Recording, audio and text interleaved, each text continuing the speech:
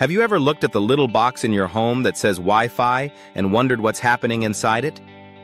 Today, we're doing something a bit different. We're cracking open a Wi-Fi router and following the full path of the internet from the outside world, through the device, and into your phone, laptop, or smart TV.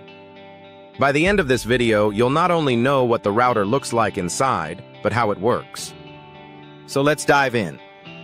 Your internet connection might feel magical when you hit play and instantly start streaming. But the truth is, there's a complex journey happening behind the scenes. A device called a router sits between your modem and all your devices, dispatching, routing, and sometimes securing every packet of data.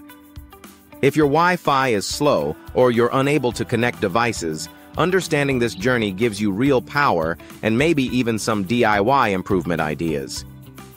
First, a quick clarification. Many people use modem and router interchangeably, but they're not the same. A modem brings an internet service into your home from your internet service provider, ISP.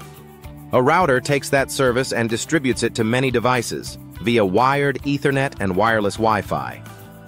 In this video, we'll focus on the router part, what it physically is, how it routes, and how the signal becomes wireless. So how does the connection actually arrive at your home? It could be fiber optic, cable, DSL, fixed wireless, or even satellite. That signal enters a modem, or combined modem-router box, gets converted into Ethernet frames, and then goes into the router. From the router's WAN port, the world of your devices begins. Let's look at the physical device now. Here's our router. We've unscrewed the screws, removed the outer shell, and here's what we find.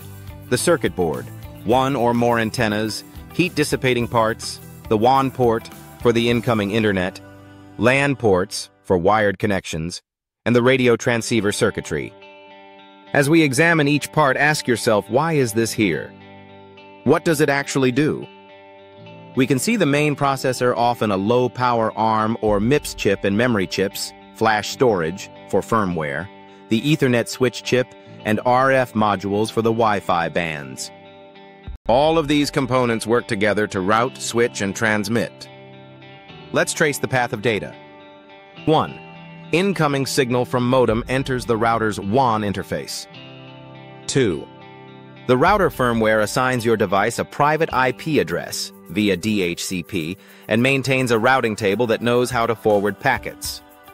3. When you click a link or stream a video, packets leave your device, go into the router, and the router decides, is this destined inside my local network or outside to the internet?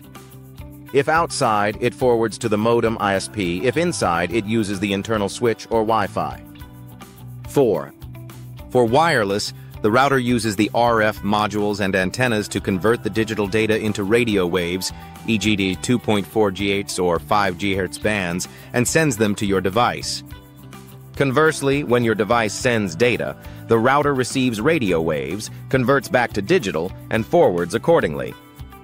5.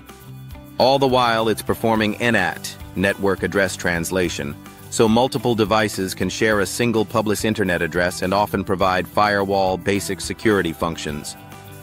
Now you might ask, why is my Wi-Fi slower than my wired connection? Good question. Wired Ethernet ports on the router connect your device directly to the switch inside the router. Minimal interference, maximum speed. Wireless connections face radio interference, signal attenuation, and shared bandwidth.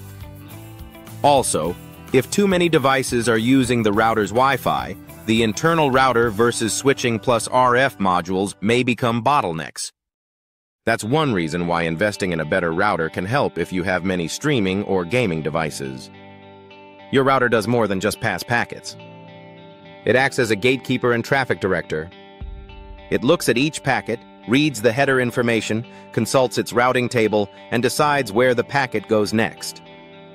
It can shape traffic, block devices, enforce parental controls, create guest networks. From a security standpoint, every data bit on your network passes through it, meaning firmware security, default passwords, and router placement matter. Many routers are targeted in home network attacks because they're the weak link if left unprotected. Let's run a scenario. You're on your laptop watching a YouTube video. What happens step by step?